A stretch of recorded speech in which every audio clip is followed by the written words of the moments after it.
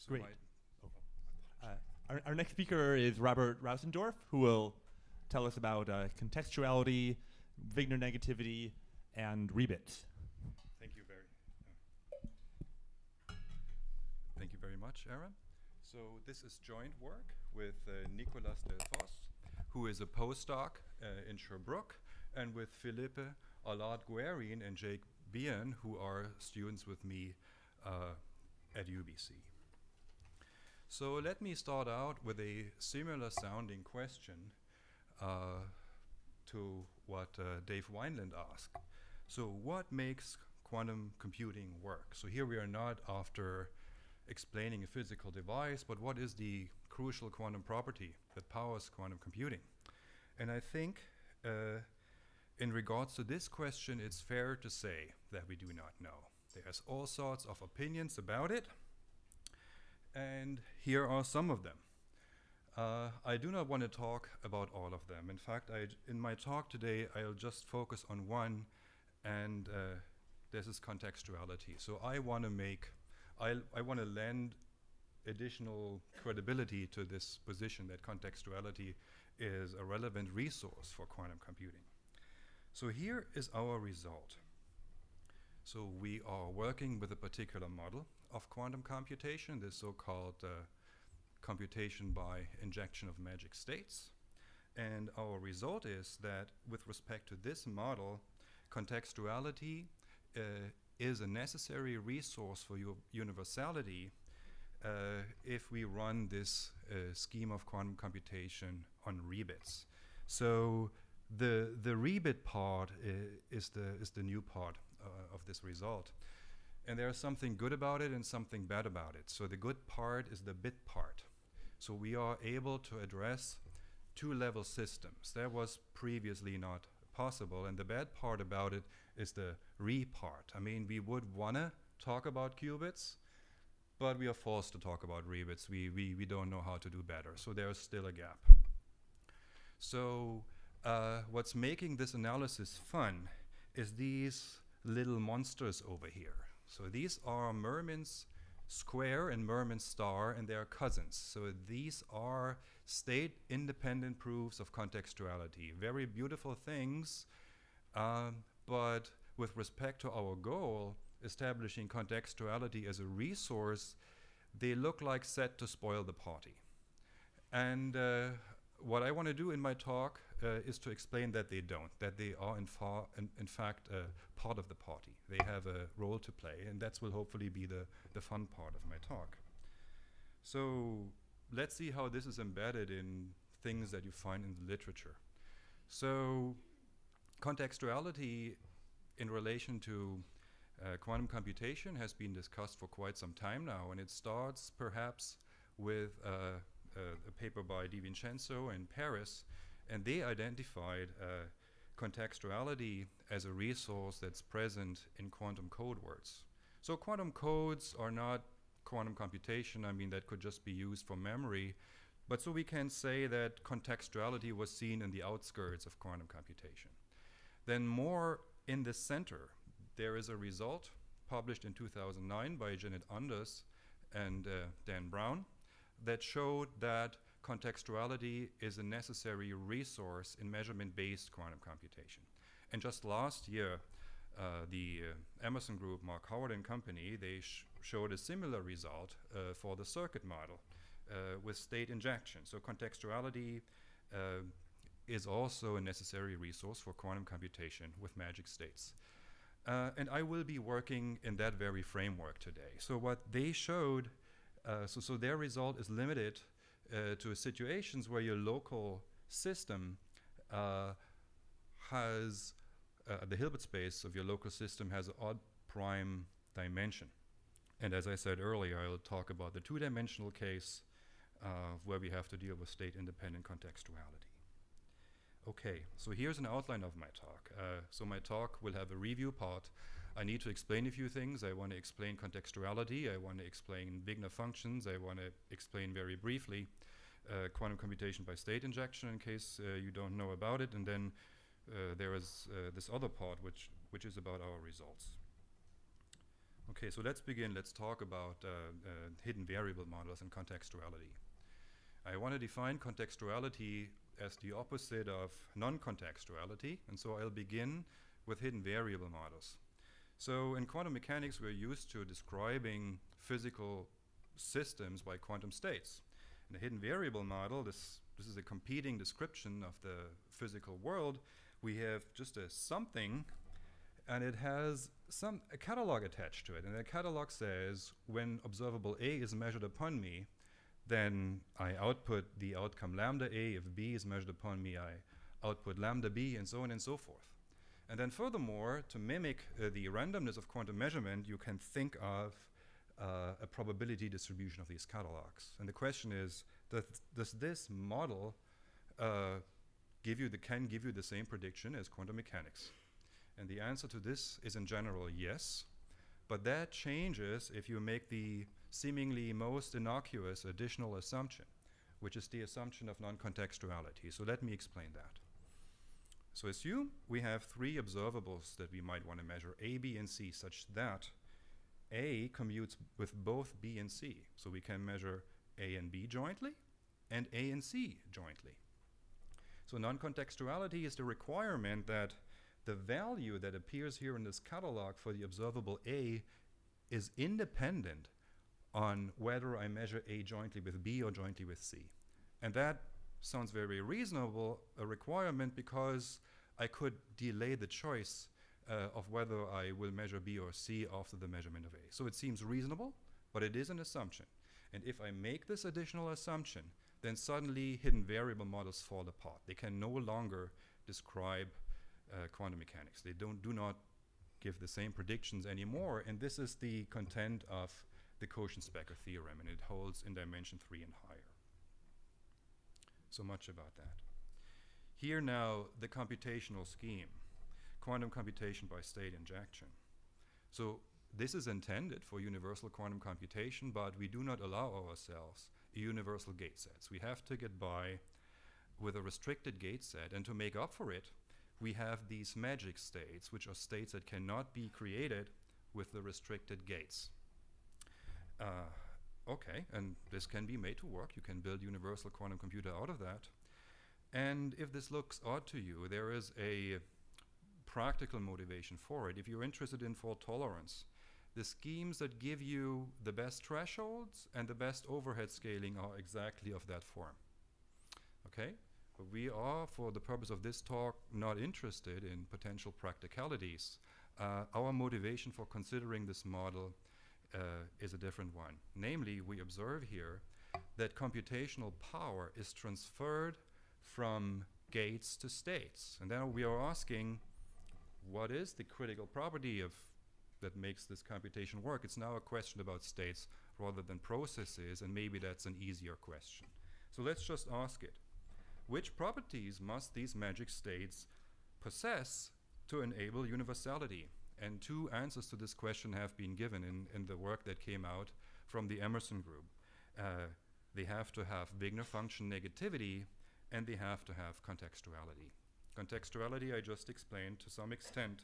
Let me briefly talk, hopefully for the benefit of computer scientists, about Wigner functions.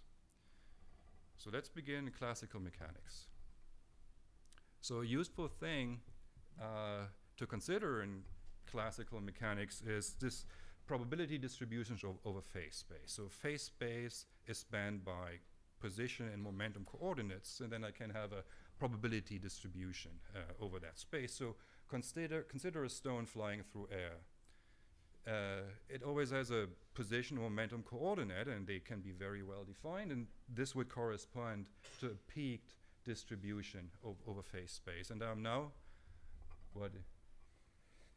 Should I not explain this? You think it's too elementary?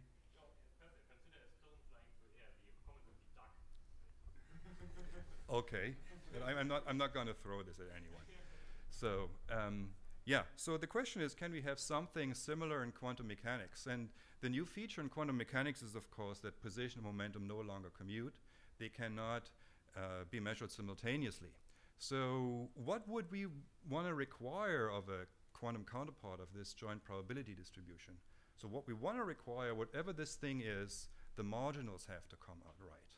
So if I just kind of integrate over, say, the momentum direction, I'll get a probability distribution, and that has to give me the correct prediction of what I would measure, what I would obtain if I measured position, and likewise for momentum. The marginals have to come out right. This is what I want to impose on this thing, and I can construct such a function. It's called the Wigner function. But the Wigner function, and here is where quantum mechanics comes in, is not a probability distribution. It is only what's called a quasi-probability distribution. It can go negative. And because that doesn't happen in the classical case, this negativity is taken as an indication of quantumness. So then, let's ask, so which states have this property of negativity in their Wigner function and which don't?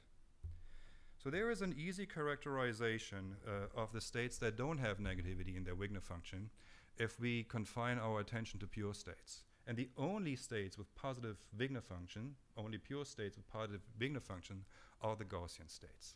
That's the content of the Hudson's theorem. And if you wonder where I'm going with this, the Hudson theorem will be key when we connect this to our computational model in a moment. So, of course, our computational model is about finite dimensional Hilbert spaces. So we need to adjust or adapt Wigner functions to finite dimensional Hilbert spaces. This can be done, no problem with that.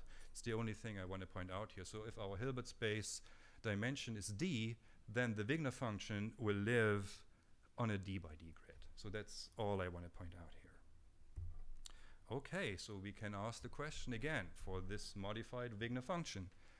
What are the states with positive Wigner function? And here is the connection with our computational model.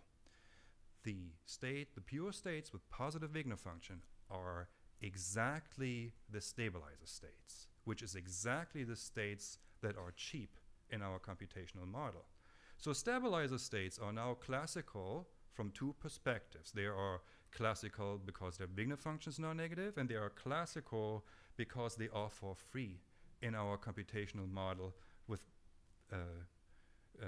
the injection of magic states. So the stabilizer states are the non-magic states. And it's because of Hudson's theorem, essentially, that Wigner functions are of interest for this computational model. So let me just end my summary here just by displaying the final results that have come out of Emerson's group. So far, I have pretty much explained that Clifford operations cannot introduce negativity into the Wigner function. So whatever Wigner function is ever going to be there in the course of computation must come from the initial magic states. And that makes Wigner negativity a resource.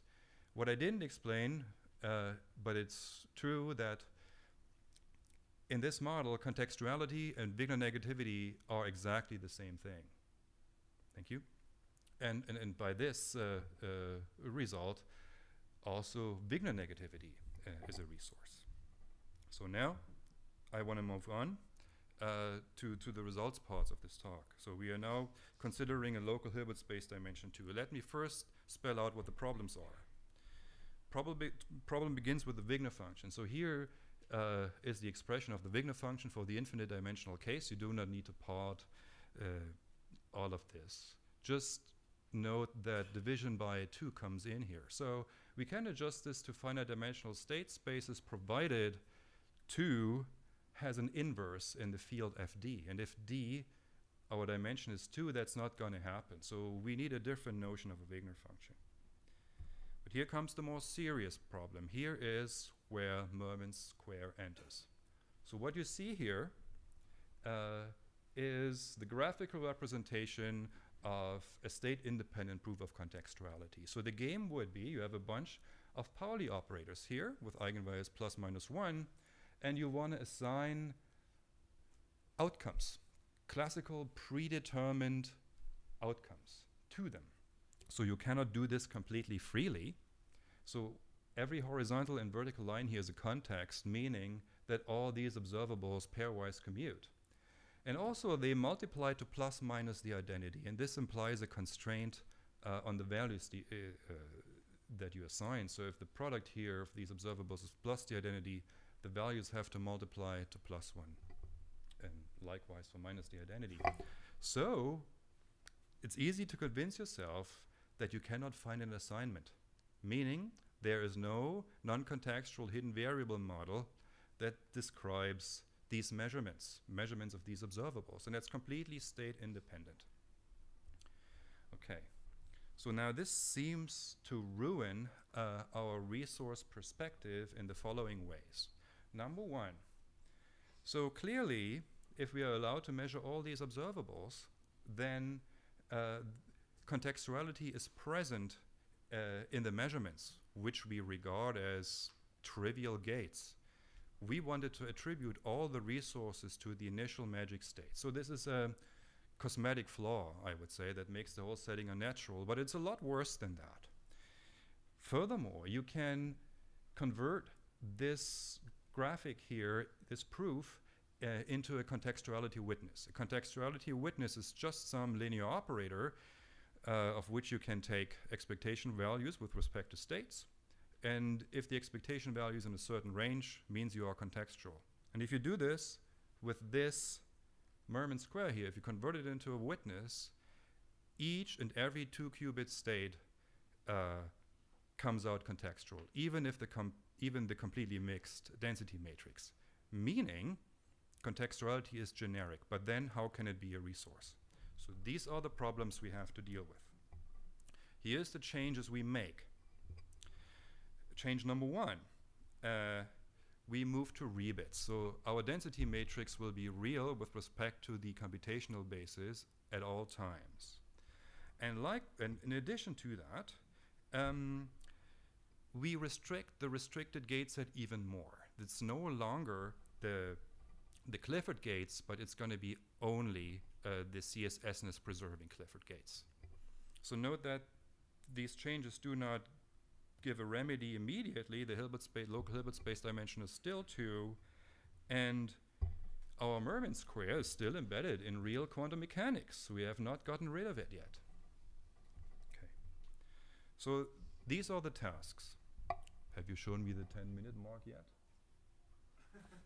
Good. All right. I need to speak faster.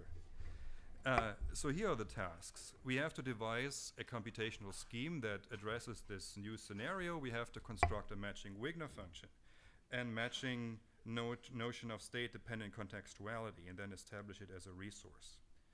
I'm not going to say much about the first part here. So there's a bunch of circuits to construct. It's a manageable task. I'm not going to talk about it. I just want to say two things. So you may say, how can this ever be universal if everything is just real quantum mechanics, not complex quantum mechanics? So it turns out, by an encoding of Rudolph and Grover, you can embed n qubits in n+1 rebits. So that's not a problem. And the other thing that I want to mention here is, as I already said, we are restricting to gates that the cheap gates set even further, to the CSSness preserving Clifford gates. And that has to come with a change in the state preparations we allow and the measurements we allow. So the state preparations can only produce CSS states to be cheap, and the measurements must preserve CSSness of states. And that restricts your measurements to those two. So you are no longer allowed to measure all Pauli operators, but only those Pauli operators that are entirely tensor products of sigma x or entirely tensor products of sigma z. And that's going to be important. That's why I have highlighted here in color. So that's all I'm going to say about the computational scheme. So let's talk about the Wigner function, how we define it. So what you see here is the phase space for 2 rebits, the 4x4 grid.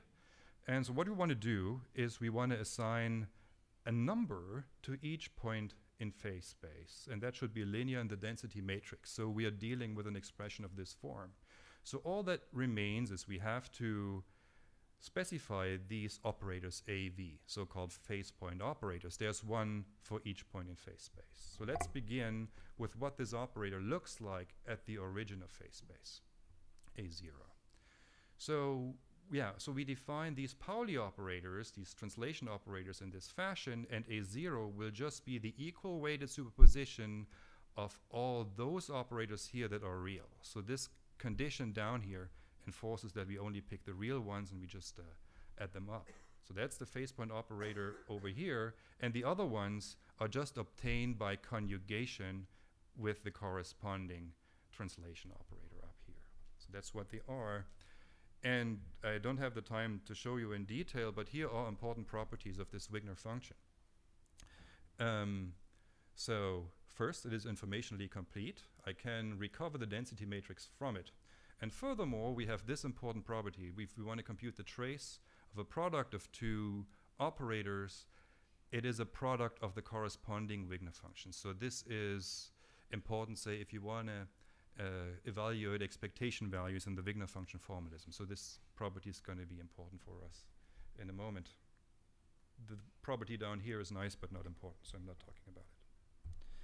So let's get back to Hudson's theorem. So what's the Hudson theorem going to look out here in our case? The Hudson's theorem this time singles out not the real stabilizer states as the states with positive Wigner function. It singles out the CSS states only. And this is the justification for the restriction in the gate set that we made. We want the cheap gates to be the gates that preserve this set of states. Hence, CSS is preserving gates. Okay, so this is pretty much what I wanted to say about Wigner function and its negativity. I want to move to contextuality, and here's the link between Wigner function negativity and contextuality. Non-negativity implies non-contextuality. Thank you. Yeah. So, and why is that? So here's a proof sketch. A non-negative Wigner function gives us a non-contextual hidden variable model, and you see it right here from this expression. So this is using the formula from 2 slides back. So if I suppose I'm doing some measurement with POVM elements E subscript A, where little a is the measurement outcome, then the probability for getting an outcome is just by the Born rule given by this expression here. And in terms of Wigner functions, it looks like this. So if the Wigner function of my state is non-negative, I can regard it as a probability, and I would regard this as a conditional probability for getting outcome little a given the internal state u. So that's precisely what a hidden variable model is. So that's it. Except we've been shuffling something under the rug, and it's the last thing that I'm going to explain here in this talk. So if we are looking at the Wigner functions of the effects, they look something like this. So that these are 0, 1 functions. So in terms of conditional probabilities, they are either 0 or 1. So what this means is that for all the observables we consider, real Pauli observables, each starting from some internal state of a hidden variable model, they get assigned values plus minus 1 for each of these observables. But wait a minute, can this really be true? How does this fit with Mermin square? Which Mermin square told us no such consistent assignment exists. So let's just try that, and it's maybe the last thing I point out. Let's just specialize to one point in phase space, namely the origin. So that would lead to an assignment of the value plus 1 for all these observables. So let's see if this is consistent. Well, it works out in most contexts, doesn't work out down here. So is there a problem? Seems like, but there is not, because in our setting, we cannot measure in this context, even if we can measure in this context in real quantum mechanics. And the reason is our CSS restriction. The only observables we can measure are either tensor products of sigma x or sigma z. So we can still measure this guy individually by measuring these two compatible observables and multiplying the outcomes. Likewise, we can still measure this guy individually in a single shot measurement, but not those two combined, because that would require these physical measurements and they are not commuting. So this is the resolution to the Mermin square paradox, and a similar resolution exists for all the state-independent proofs. So there is no problem with that. And I think I've pretty much used up my time. So let me just go through the rest of this quickly. Okay, negativity does not imply contextuality. So there are different notions. One implies the other, but not the other way around. So continuing with Merman's square, we can now construct contextuality witnesses based on it that just detect contextuality in states. And well, we have a large class of them. So namely, whenever a witness like this, which is just derived from the Merman square, gives a negative value, we know that there's no hidden variable model description for it. Yeah, and in this way, we can show that our cheap gates never introduce contextuality in the setting. Whatever is there in terms of contextuality must have come from the initial state. Hence, contextuality is a resource. So that's all. Yeah, contextuality is a resource, and state-independent contextuality is not a problem, even if initially it seemed like. Thank you very much.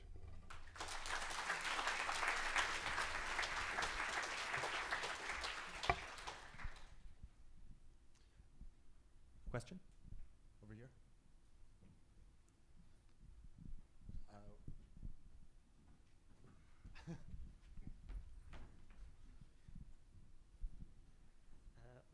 So you mentioned that contextuality is necessary for measurement-based quantum computation.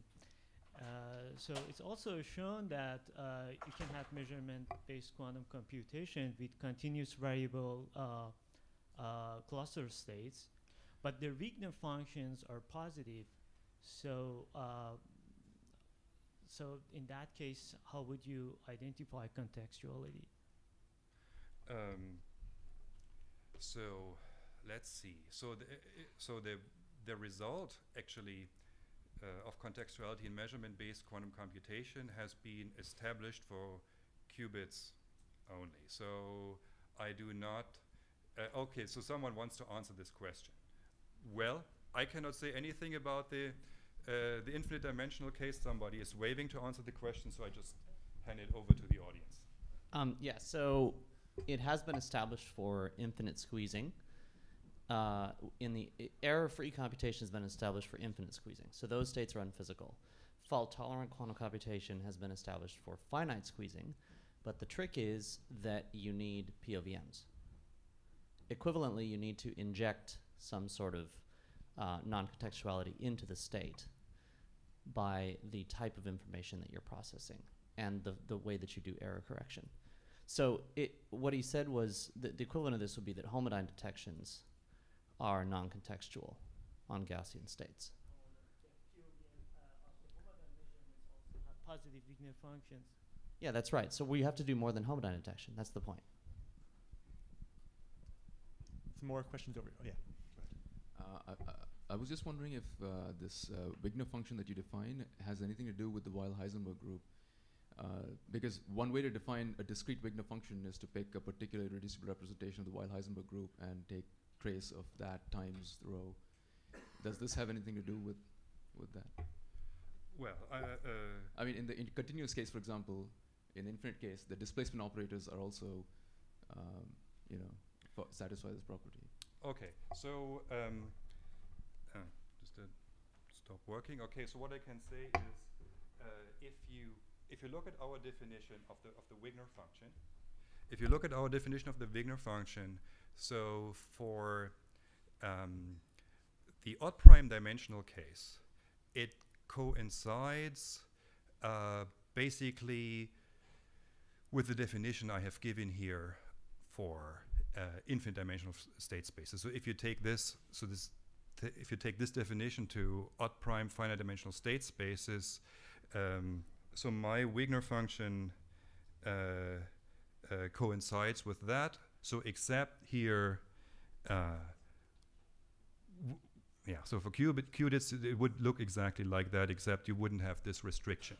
So, and we are having it because we want this thing to be real. So, I mean, the important structure is all there. I mean, we have here the translation operator. So this is very similar to the other cases of odd prime dimension, but it's not exactly the same thing. Thanks. One last question from Charlie Bennett. You had a nice slogan, contextuality implies Wigner negativity, but not the reverse. But I got confused as to in which setting this is. This is in general, or for this qubit setting with the rebit setting with the CSS restriction and so on. Yes, well, this applies to the rebit setting, specifically with the Wigner function we have defined here. So you may be asking because of Rob Speckin's work, because there is a paper out there saying Wigner negativity and contextuality are one and the same thing. And Rob Speckin's setting differs in a number of ways. Most importantly, here they're discussing just a single Wigner function. He discusses many. And also here we are keeping, for the hidden variable models, we are keeping what's that called value determinedness. So every observable, for every internal state of the hidden variable model, every observable has to be assigned a definite value. And Rob Speckin's is abolishing this criterion. What he says is, given an internal state of the hidden variable model, all we need to have is probability distributions for outcomes. So and these are the differences.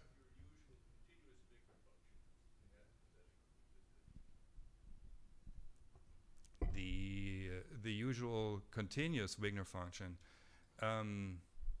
well, it wouldn't have this contextuality that we're observing here at all. So there wouldn't be a counterpart to Mermin square for that setting. Okay, so let's thank Robert again.